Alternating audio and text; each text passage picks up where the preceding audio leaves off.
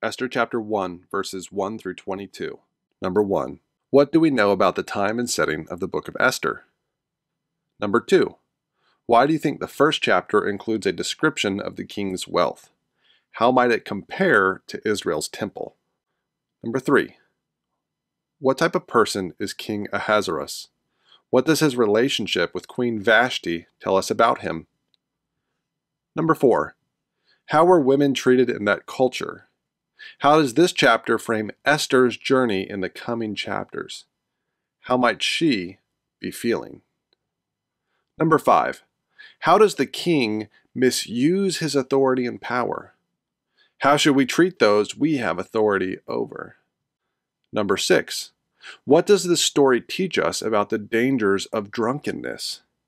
How does that compare with your personal or family experiences with alcohol?